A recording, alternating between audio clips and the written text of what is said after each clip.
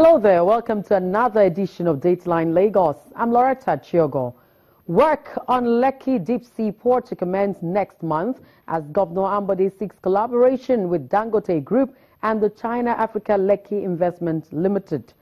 Governor Ambode commissions ultra-modern bus terminal in Lagos Island and the newly built pedestrian bridge at Ojota. Governor Ambode pledges to collaborate with the federal government on projects in Lagos State.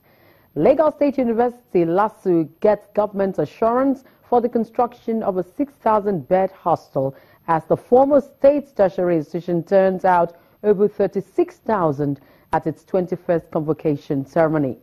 Stakeholders in the export industry brainstorm on ways to rejuvenate export potentials in a recessed economy.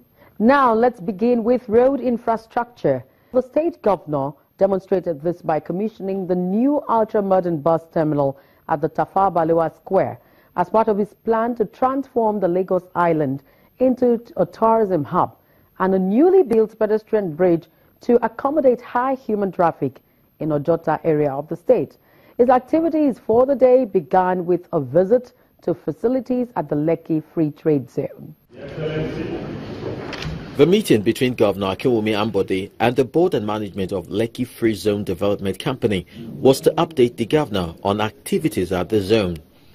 Those in attendance, including members of the State Executive Council, paid attention as the progress report was being presented by the chairman of Lekki Free Zone Development Company, Mr. Abiodun Dabiri. He explained that with recent increase in investment in the zone, there is need for the expansion of the road networks and other physical infrastructure to accommodate more investors. Governor Ambode said he was satisfied with the pace of development in the zone.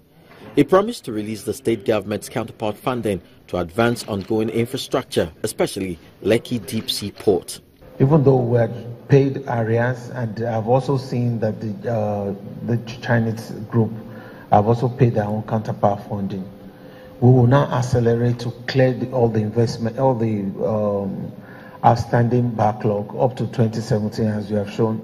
So, in essence, we expect that in the next 6 months, we'll be having an investment of $63 million put by us. We put our own $15 million. And putting $62 million at this time. Obviously, we improve on the infrastructure here. We believe that will accelerate the water provision, also the inner road networks, and all the facilities. The whole essence of putting this $63 million together is to be able to attract more investors. I've seen the improvement within the last time I came, and now there are more companies that have been able to come here.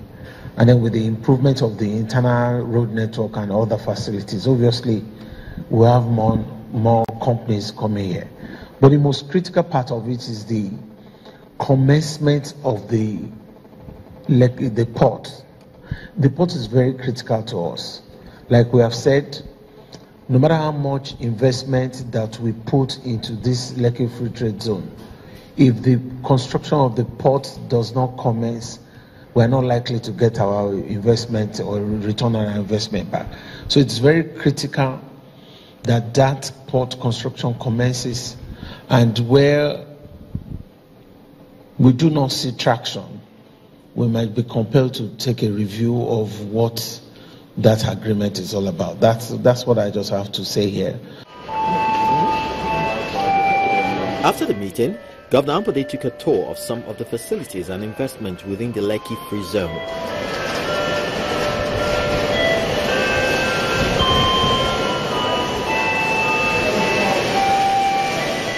The next port of call for the governor was the Tafawa Balewa Square, where he commissioned the new ultra-modern bus terminal.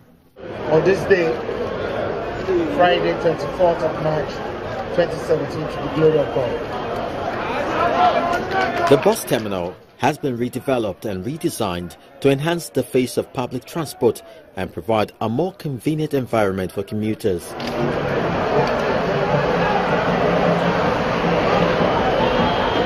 Governor Akinwumi Ambode told the gathering of community leaders and transport unions that the bus terminal is part of his administration's plan to regenerate Lagos Island. I want to create a new set of aesthetics within the landscape of the island that will create new jobs and bring dignity back to all the people living on the island. So the whole idea is that this bus terminal that we are opening today is just the beginning of the urban regeneration that will cover this place within the next 24 months. The state governor said he will employ adequate technology-based security and law enforcement officers to avert any form of vandalism. Governor Ambode also commissioned the newly built pedestrian bridge at Ojota.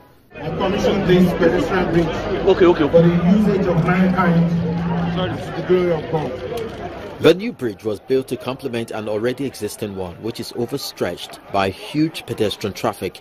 Ojota, where we are presently, is one of the gateways into Lagos.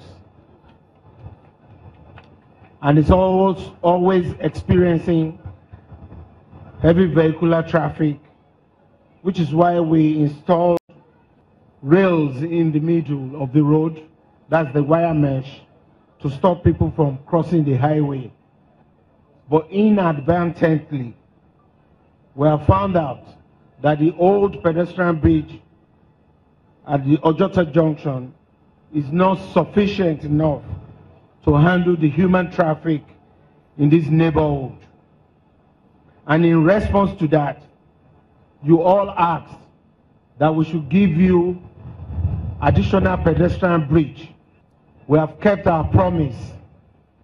We are not giving you just a new bridge. This is the best pedestrian bridge you can find in sub-Saharan Africa. You can see it. It's made of steel. It will be up 24/7, and there is adequate security to ensure that the Ojota axis never remains the same again. I urge you to continue to support our government and protect all the assets and projects that we are rendering to you. The Lagos State government is encouraging the use of footbridge, thereby reducing accidents associated with crossing the expressway. This is our able governor. Ambode is doing a great job. I came to this Ojota 1969 when it was a bush area. But I have seen a difference. You are doing a marvelous job. Because the second bridge now at Ojota, I'm more than happy. The new footbridge is designed to accommodate the physically challenged. The Lagos State government promised to replicate the quality of this infrastructure at other major highways across the state.